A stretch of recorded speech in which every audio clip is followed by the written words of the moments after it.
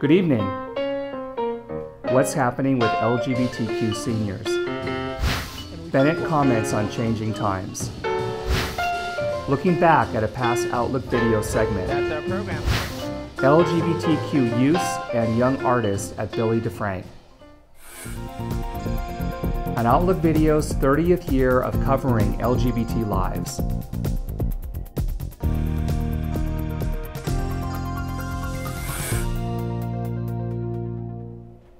Good evening, and welcome to Outlook Video, your nationally recognized award-winning news magazine for the LGBT community.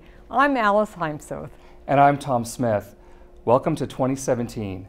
In this month's show, Gabrielle Antolovich, Billy DeFrank's board president, will bring us a segment on what's happening with LGBTQ seniors at the Billy DeFrank Center. She will talk about some of the activities that they provide for Santa Clara County seniors. Bennett Marks will be bringing us one of his thoughtful and insightful commentaries. With this being the new year, I'm sure it will be interesting and provocative. We'll return to Gabrielle for another segment about the Billy DeFrank. This time she'll talk about Artsplosion. And you might wonder what that is. Yeah. You'll have to stay tuned to find out. I know my mind is running wild. Sorry, Roberta, for using your line, but it is running wild. Wild. Okay. In response to requests, we'll take a look back at prior shows to round out this month's broadcast. We'll start this month's show with Gabrielle Antolovich and her segment about seniors at the Billy DeFrank. Welcome to Outlook Video. I'm Gabrielle Antolovich. I'm the board president for the Billy DeFrank LGBTQ Community Center. And we have so many different groups that actually meet there, one of which is a number of seniors. And when people think about seniors, you know, it's like old people. But in actual fact, our seniors at our community center are vital people.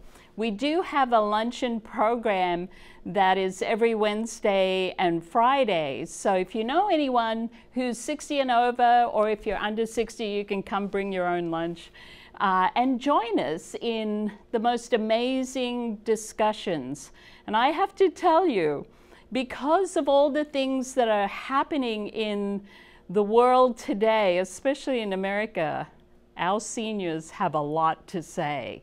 And part of what people keep thinking is that seniors are old and crotchety and can't move. Oh no, they're in the gay pride parade.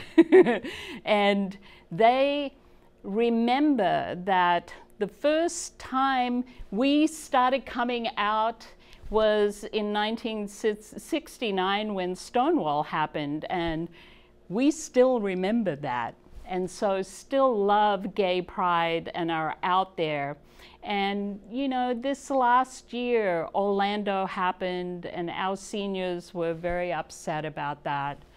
And so what has happened at the Billy DeFrank Center is many of them don't just come for the luncheon, they're also out there volunteering throughout the center. And what's great about that is that, you know, I'm a senior myself. I'm 66, so I have a lot of experience I bring to the table. And so when it comes to giving back to the community, can you imagine people with all these different careers that we've had, different kinds of relationships, experiences? When we pull that together, we rock. And so when we're out there in the community, you know, we're at the different parades, and we had a roundtable discussion with Supervisor Ken Yeager. He came and said hello. And I have to say, it was a mixed group of young and old, and our seniors had a lot to say about what the issues are.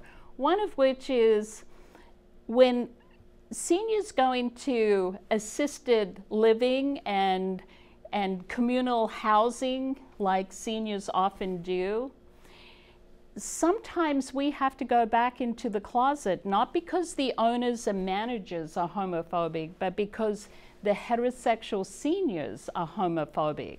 So we are fighting not just, you know, with HIV issues, but we are organizing with senior commissions.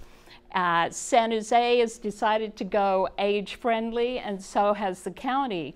So we are vocal out there, and the seniors at the DeFrank Center are very vocal about we need LGBT-friendly and LGBT senior housing, because going back to the closet is not fair, and it's like going back in time. It's like, why would anyone want to do that? And so a lot of people have become aware of that. So when the post-election gatherings started to happen, guess what? A lot of the seniors in our luncheon program showed up and started talking. And some of the younger people said, oh my God, you've been through this before. You know, when we first came out in the 60s, there was a backlash in the 70s. Just like we've had gay marriage, which was woohoo, great. But then there's been a backlash in many states from the religious right saying they want to have the right to discriminate on their religious beliefs. That's called a backlash.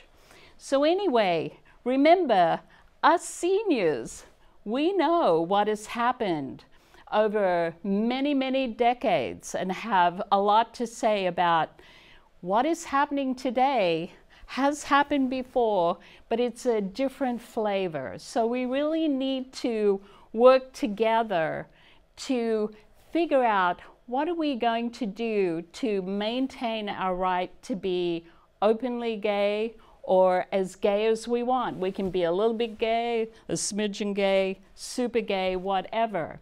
We have a right to be who we are, whether it's in assisted living, in a hospital, have our partners be with us, going to the doctors, all of those kinds of things.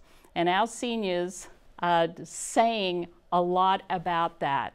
And so when you think about seniors, don't think about, you know, tired old people.